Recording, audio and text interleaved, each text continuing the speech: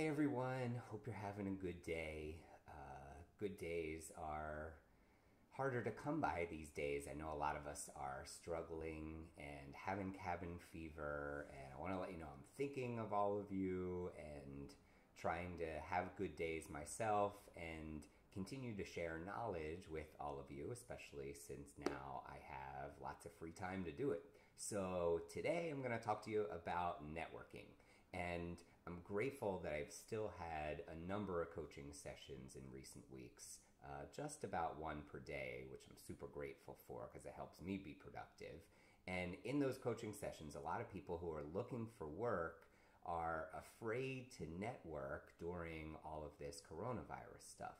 They feel like they don't want to bother people, etc., which is valid. But I have news for you, as my almost 89-year-old Aunt Dolly says. I have news for you. Now more than ever, this is the best time to reach out to people to network because, like you, like me, they're stuck at home. They probably don't have as busy a schedule as they usually do. They're not going out to dinner or going to the gym or all of those other social activities that we're used to. So now more than ever, people have time for that networking reach out where you say, hey, I'd love to learn more about your company. Any chance I can speak to you sometime for 10 or 15 minutes? Also, in addition to people actually having more time these days, helping others feels good.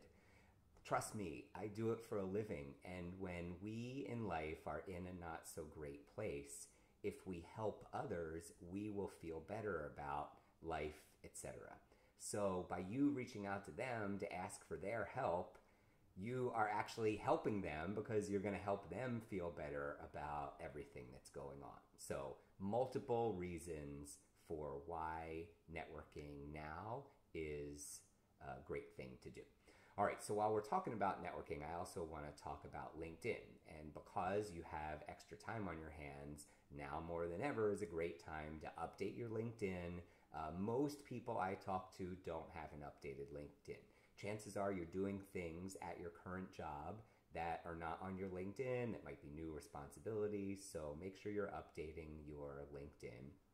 Number two, go through your notifications and congratulate people who have gotten new jobs. Yes, people are getting new jobs these days, even or despite the pandemic. Now, some of them might have gotten a new job within the last few months, and now because they have extra time, they're updating their LinkedIn. But that's a great way to reach out to people and keep in touch by congratulating them on their new job.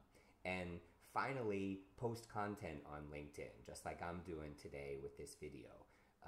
It can be something that you're up to, an interesting or helpful article.